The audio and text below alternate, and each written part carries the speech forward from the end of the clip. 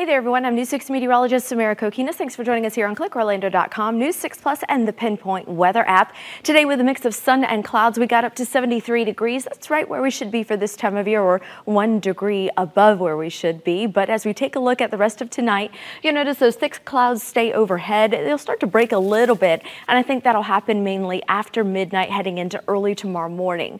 So tomorrow the wind will shift and become more of an east to southeast wind. That'll help warm things up. But notice we have plenty of sunshine by noon, mixing in between a few clouds here and there, but overall a pretty nice day tomorrow and a little bit warmer.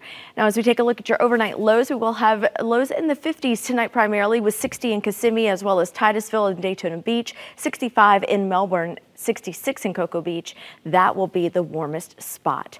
As we head through the day tomorrow, if you are headed out to the parks, get ready for a warm up. High temperatures will reach the lower 80s after a cool start. It shapes up pretty nicely. Now let's get you some results and share your pinpoint accurate 7-day forecast. Heading into the upcoming week, be ready for a warm up, folks. We're talking about the mid 80s for the majority of the week, with a small chance for rain pretty much on Tuesday, Wednesday, Thursday. By Friday, however, a better chance for rain as our next weather maker approaches Central Florida, bringing us down to the low 70s heading into next weekend. That's your pinpoint accurate forecast. Thanks for logging on. You're now up to date.